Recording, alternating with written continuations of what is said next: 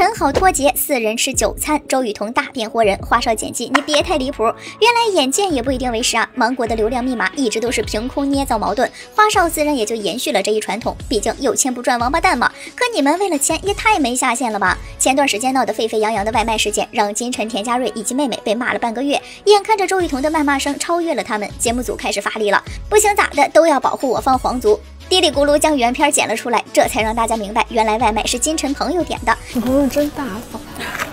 那可不。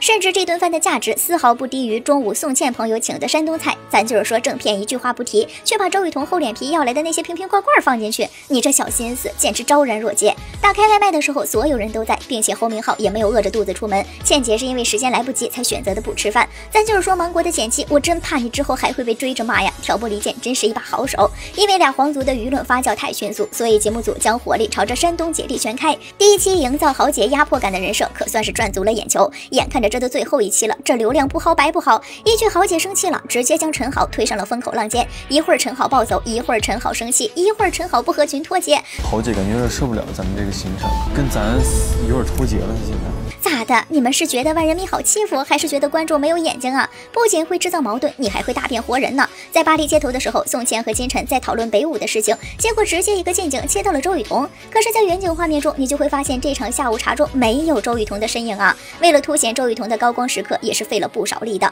因为坦桑土路没有经费吃饭，所以周雨彤在逛夜市的那晚给了他们一些经费，结果解释的声音就像是后期补录的一样，压根儿对不上口型啊。然后我们花路团的小伙伴们就一起商量了一下，大家也都很赞同，就共同凑了一些给到土路团作为一点小小的补给。这移花接木大变活人，可算是让你给玩明白了。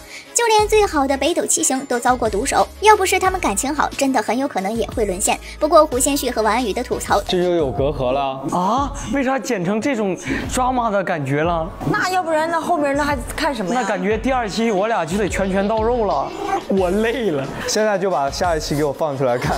我觉得这个 reaction 真的太精彩了，你知道吗？掌声给我们的导演和我们的后期老师。真的是说出了我们的心声啊！